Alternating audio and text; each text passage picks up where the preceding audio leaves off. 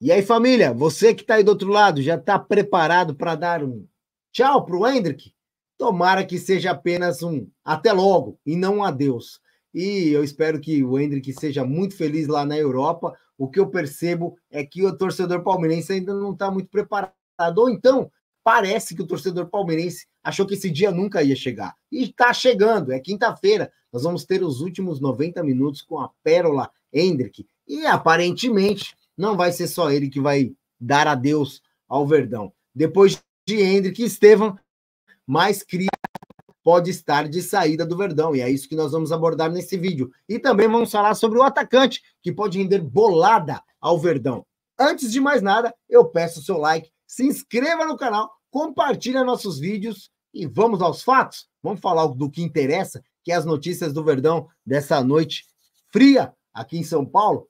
E eu peço mais uma vez, eu reitero, deixe seu like, que é muito importante para nós, tá bom? Vamos lá, vamos aos fatos. E com a saída do Endrick, ele vai, mas ele ainda vai continuar dando lucros ao Palmeiras aí. É o último jogo do Endrick pelo Palmeiras na quinta-feira. Ainda bem que vai ser em solos brasileiros. A nossa pérola que foi vendida por 35 milhões de euros. Ambas as equipes concordaram em colocar metas no contrato de Endrick, possibilitando lucrar com o jogador, mesmo longe do Allianz Parque. Sendo assim, com algumas metas já cumpridas, no próprio Palmeiras, com o jogador, caso o Endrick marque mais 5 gols, seja contra o São Lourenço, pela seleção brasileira, ou até mesmo na sua estreia pelo Real Madrid, o Palmeiras vai receber 1,5 milhões de euros, pouco mais de 7 milhões de reais na cotação atual. Endrick pode render, no total, 71 milhões de reais ao Palmeiras. Sendo levantado pelo site UOL Sport, o Palmeiras ainda pode receber 71 milhões de reais, com metas atingidas pelo atual camisa 9 da equipe do Palmeiras. Infelizmente ainda, né? Por enquanto, né? Que tem até junho de 2030 para cumpri-las. E como eu disse, tomara que seja apenas um até breve, não um adeus, né? Eu falei ontem no vídeo, né, cara? Infelizmente, nós estamos vivendo uma fase, talvez seja de ouro, de jogadores do Palmeiras, mas são jogadores que estão indo muito cedo e talvez nem volte mais para o Palmeiras, né?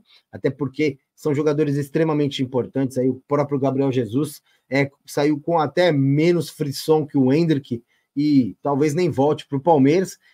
E imagine o Endrick ou até mesmo outros, né? O Estêvão também, que está indo para o Chelsea. E agora surgiu uma notícia aí do nosso palestra, deixando claro, os créditos para quem tem créditos. O Luiz Guilherme segue despertando o interesse dos clubes na Europa também. O nosso palestra apurou que o meia do Palmeiras vem sendo observado de perto por um clube Blankford, da primeira divisão da Inglaterra, mais um clube do inglês aí querendo um jogador do Palmeiras, que consultou a situação da cria da academia.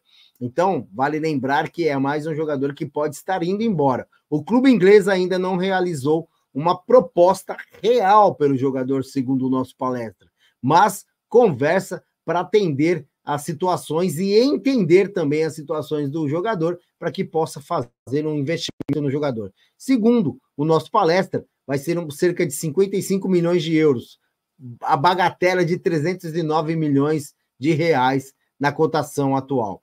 Como eu disse há uns vídeos atrás, o Palmeiras tem a ideia de vender. Chegou proposta, o Palmeiras vai vender. Então, é mais um jogador que, sim, pode estar saindo do Palmeiras.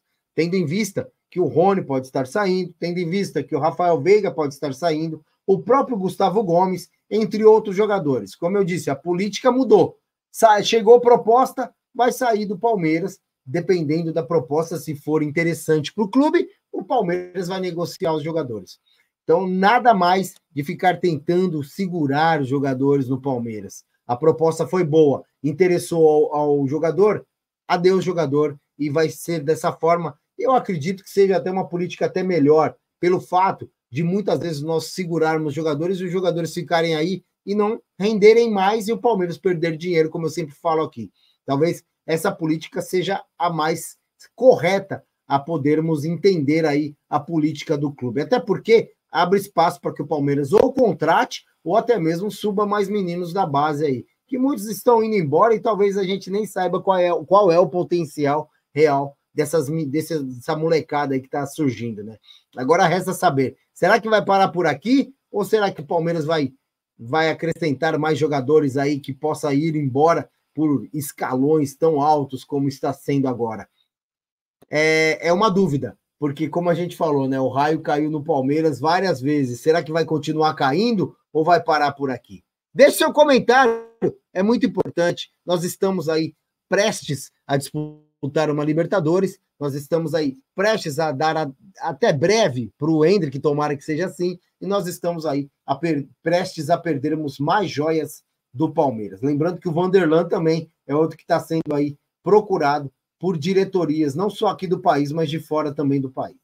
Um abraço a todos, fiquem com Deus e até o próximo vídeo. Eu fui. Valeu.